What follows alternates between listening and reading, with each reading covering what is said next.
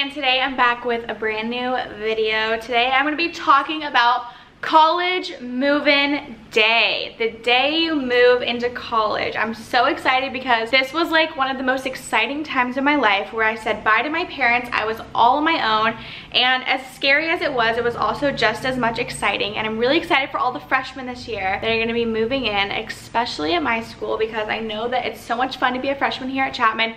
I'm a junior at Chapman University, and I am majoring in creative producing, which is at their film school, and there's a lot of things that go into moving in, so I thought I would talk about that today. As like a college YouTuber, it would only be right of me to talk about move-in day, talk about my experience, some tips I have. I've divided moving in into 3 different stages. So there is pre-move-in, move-in, and post-move-in. I don't really know if that makes sense to you guys, but it makes sense to me. So I'm going to go through each stage, talk about what happened with me, talk about some tips for you guys, and hopefully will help some of you freshmen. So let's hop right into it. Starting with pre-move-in. This is everything leading up to the physical moving in to college. From planning and organizing all of the stuff that's going to go into your room, and just like mentally preparing to be alone. And it's really, really weird. I remember in July is when I started buying stuff. I went online to like Urban Outfitters and Target and like bought a bunch of stuff that I could like pick up at the Urban Outfitters and Target where my college was. Packing up, crazy. You don't know what to bring. Don't bring too much stuff. Don't overpack. That's really all I can say. I brought a little bit too much clothing because I ended up going shopping anyway because I live near like the best mall ever, and I knew that I would be buying stuff, but I had to fly all the way across the country to move in. Some people can drive.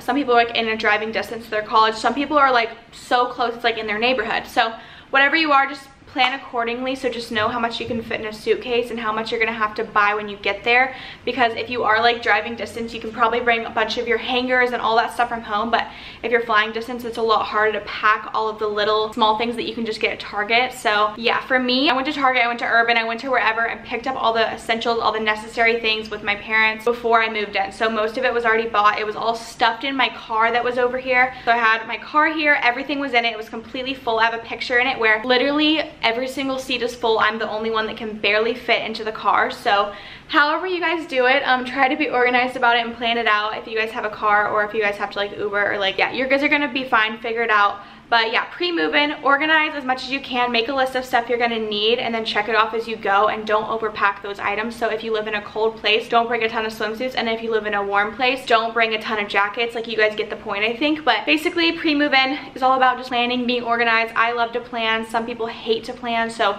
just go about it in a way that's good for you. Now for the actual move-in, the moving in, the process of getting all of your stuff out of the car or wherever it is into a dorm room. So dorm rooms are a lot smaller than typical rooms in like a house. So all my life I lived in a house. So for like the past 10 years I was in like a huge room, and moving that all into a small room was crazy because I have a lot of stuff. I was excited because I actually like prefer small, tiny rooms. Like, I love trying to fit everything in there. I think that's really, really fun.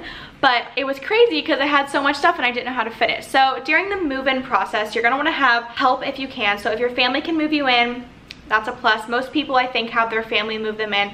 My whole family was there, which was a lot of people in the room at once, especially when you're meeting your roommate at the same time. So one of my first tips, and something that I actually did, was I got there earlier than my check-in time. So some colleges, mine included, will have a check-in time for when you can go check into your dorm, and I went like 30 or 45 minutes before just because like we needed to go. We were like, okay, we have nothing else to do. Let's like just go and see if they'll let you in. And for some reason they did let me in. So it's not gonna happen everywhere. It probably won't work every single time, but for some reason they let me in to my dorm early, which was really, really nice, because if you have a roommate or 2 roommates even, then it's gonna be really stressful if you're all moving in at once. So the fact that I got there early and got a little bit of a head start, so when she got there, it wasn't as chaotic, was a huge plus. And so if you guys do have time for that or can possibly get a little bit early, do that, because it was definitely worth it. I know some colleges will plan roommates at different times so that it's not as chaotic, but yeah, if you get there first, choose your bed. I was really shy about it. I didn't want to like hurt my roommate's feelings and cause drama. Choose your bed. It's just how life goes. If you get there first, it's yours. So pick which side you want, start organizing your stuff, start unpacking. My dad was super nice. He carried all the big heavy stuff up the stairs. I didn't have an elevator when I was moving in, so he carried all that up the stairs to my dorm, which is really nice and helpful. If your family is down for you to give them jobs, then give them jobs and get them to help you. So my dad was kind of the one that got the big stuff, brought it up, and then my mom and I started unpacking those suitcases, unpacking those boxes into the storage that the dorm provided. Yeah, it's all about just being organized and just staying calm because it is such a stressful time. It's chaotic. For me, it was super hot because my school is in California, so it was like 1,000,000 degrees. The air conditioning like wasn't on, and my family was all there, my little brother and my sister. My brother was like 5 at the time, I want to say, or maybe even 4, and so that was chaotic. But moving in is really fun. If you have everything bought beforehand and you feel organized, you're going to feel a lot better about it. But it is crazy because you're moving in somewhere for the first time by yourself, and that's kind of more like the emotional, like mental side of everything. Like the physical move-in is like a good, chaotic, crazy time, but once your parents say goodbye and it's post-move-in, it's kind of like weird. Like I said, try to get everything you can moved in, just be organized about it and put stuff where you should go. One of the things that I got was really helpful. I got like this bookcase type thing to go on top of my desk, and that was so helpful for organizing stuff. Like I could put books and notebooks up there. I could put like cute stuff I wanted to hang up there instead of having to have it like somewhere on the wall because the rooms are so small. Just keep in mind, like the dorm is small, the storage space is super small, closets are super small, so don't overpack, don't bring too much stuff. Just bring what you need and then you'll go from there. And other tips I kind of have are just like staying calm. I kind of regret like being a little bit like feisty with my parents like when I was moving in because it was just like so chaotic, and so I kind of regret being a little bit mean to them because they were about to leave. But overall, the main things I say are try to get there early, bring some extra organizational stuff, try to get an idea of what your dorm looks like beforehand so you can plan for that, and then just don't pack too much stuff. Stay calm. Those are kind of like my top 5 things for like moving in. And then you have the post move-in, which is after you say goodbye to your parents and you're by yourself and you're all moved in. So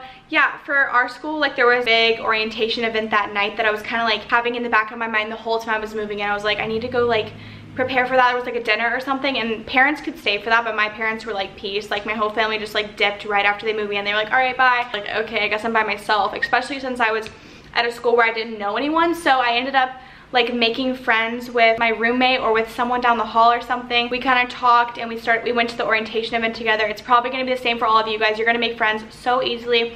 Everyone is kind of on their own and wanting to make friends and open to that for the most part, so you're going to make friends like pretty instantly, and you're going to find people to like hang around with for the first few days after moving in. So don't worry about that. After you say goodbye to everyone, take a moment, take it in, because I don't think I did that. I was just so caught up in how crazy everything was that I was like, whoa, and it didn't hit me until at night when I was all alone in my room. It may seem scary, but it's also so exciting, like equally as much, because you get the chance to be on your own, be independent, and just like live life alone for a minute and figure stuff out, figure yourself out. It's so exciting. Move-in day is the best because not only do you get to organize your room and have so much fun doing that, I love organizing, so it's super fun for me, but you also just get to take a second and realize like, whoa, like I'm an adult, I'm never gonna live at home again for the most part. Like I don't think I'll ever be living at home again with my parents, which is just so weird to me. I moved so far away and it didn't hit me until like literally months later, but it's crazy. So when you say goodbye to your parents, make it sincere, be super nice. And then other things for post move-in, if you need anything else, I'm sure a bunch of people will be taking trips to stores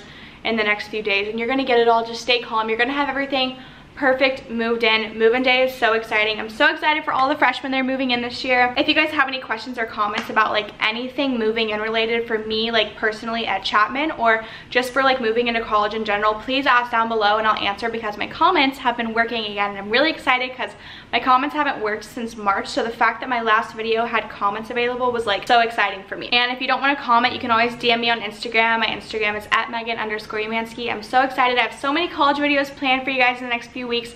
Can't believe I'm halfway done with school. It's the weirdest feeling ever. I don't want it to end.